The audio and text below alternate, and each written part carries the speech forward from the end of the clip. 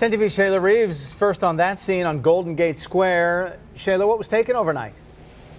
Yeah, Jeff, we found 4 car windows smashed, one of them right here off Golden Gate Square. Right now you're looking at what's a new car to someone. We still saw the temporary tags on that vehicle, and already they're going to be waking up to a smashed driver's side window. Now, this is just one example of the scene police have been investigating throughout the morning. 2 suspects already in custody. We were the only ones here as police brought each one of them out of a cruiser for another victim to identify. Now, we first learned about the break-ins around 5 o'clock in the morning here off Golden Gate Square. Police found some electronics and also towed away an SUV too. It has been taken in as evidence. Meanwhile, a couple of miles away off Tamarack Circle, police uncovered 3 more cars broken into. One of those victims telling us their radios and a phone are now missing. Now it is up to detectives to find out if the break-ins there off of Tamarack Circle and the ones here off Golden Gate Square are connected to the same suspects,